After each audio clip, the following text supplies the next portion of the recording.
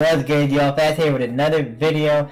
Hey, dog, today I'm going to bring y'all my NBA predictions for the awards, the MVP, the sixth man, the Rookie of the Year, Defensive Player of the Year, Coach of the Year, and the Most Improved Player of the Year for the NBA 2023 season. The playoffs are starting very soon, the play-in as we speak. I got my bracket out earlier in the week. Make sure to go check that out. On Monday I dropped it, so make sure to go check that out. It was crazy bracket. I'm gonna get it right. We've been ranked NBA all season long. We've had conversations of this and the titles and the games, all this, just some other conversations. But let's get into it.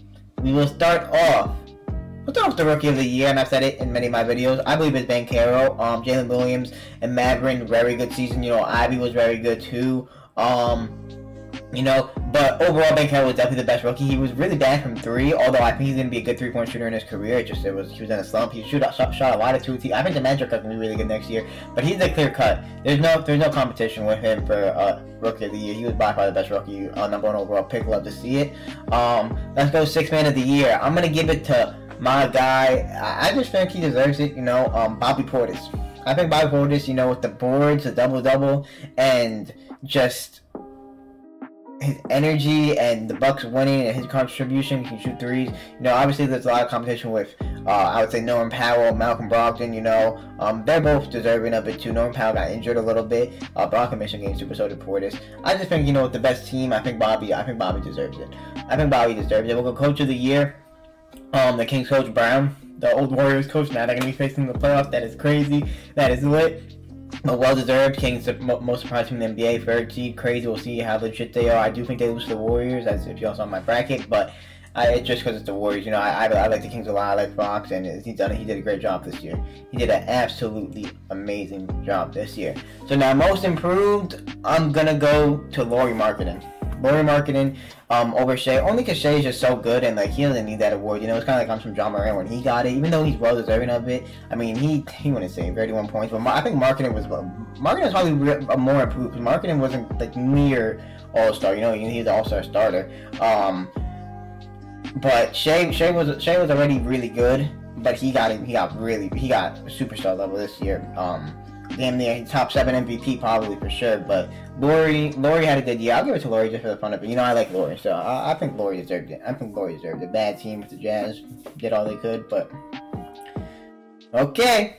Now we got the Defensive Player of the Year, and this one's easy. It's between two people, Brook Lopez or Jaren Jackson Jr., and obviously I got JJJ. It's crazy. The one person that Anthony Davis wouldn't want to see, I'm making this before the Lakers play their playing game, would be JJJ in the whole West. Like, that's the one person he wouldn't want to play. So that would be crazy if that happens. But JJJ had blocks was insane this year. Like, he's always been really good blocks. Obviously, he gets into a lot of foul trouble, but hopefully in this playoffs he can lower that down. And then the MVP.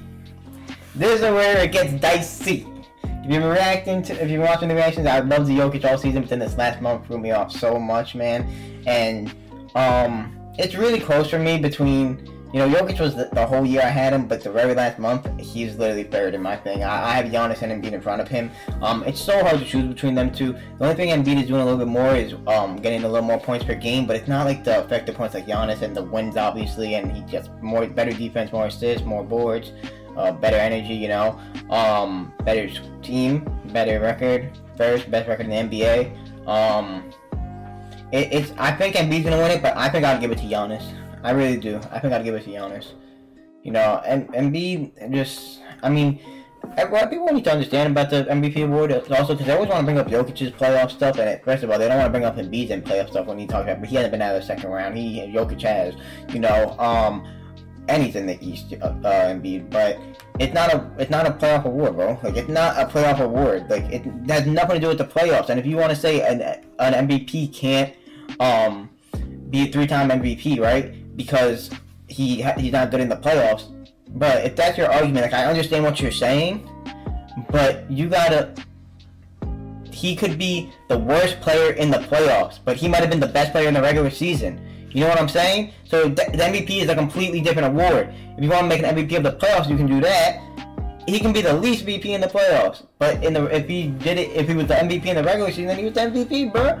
Like, that's it. But that being said, I have Giannis, but I know Embiid's gonna get it. But those are my awards. Let me know your thoughts. Make sure to subscribe. We're gonna be covering the whole play-in playoffs. I appreciate y'all's support. I'm gonna catch you on the next. Peace.